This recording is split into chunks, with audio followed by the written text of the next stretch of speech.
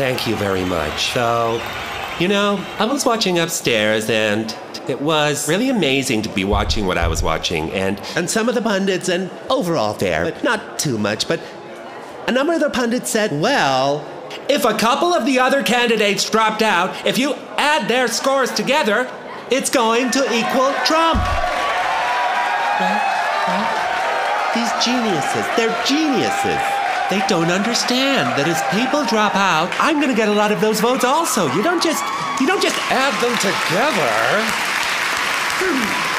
So, I think we're going to do very, very well.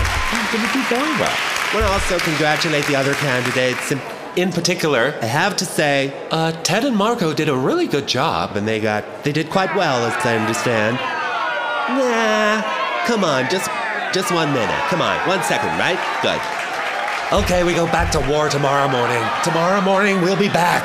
But I just want to congratulate the other candidates. There's nothing easy about running for president, I can tell you. It's tough, it's nasty, it's mean, it's vicious, it's beautiful.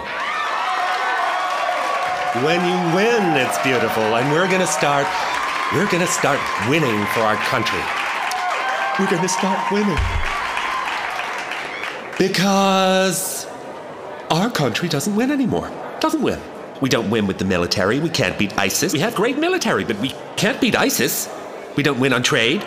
You look at what China's doing to us, what Japan does to us, what Mexico is just killing us at the border. At the border and with trade. Mexico is killing us. Absolutely. We'll do the wall. Don't worry, we're gonna do the wall. We're gonna do the wall. And by the way, who's gonna pay for the wall? Mexico's gonna pay for the wall. And it's very easy. The other politicians come down. You can't get Mexico to pay for the wall.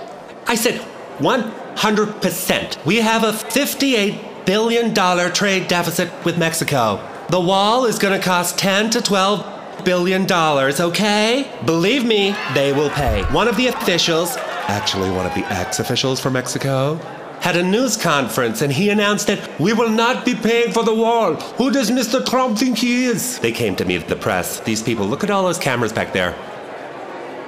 The press came to me and they told me that he said he would not pay for the wall.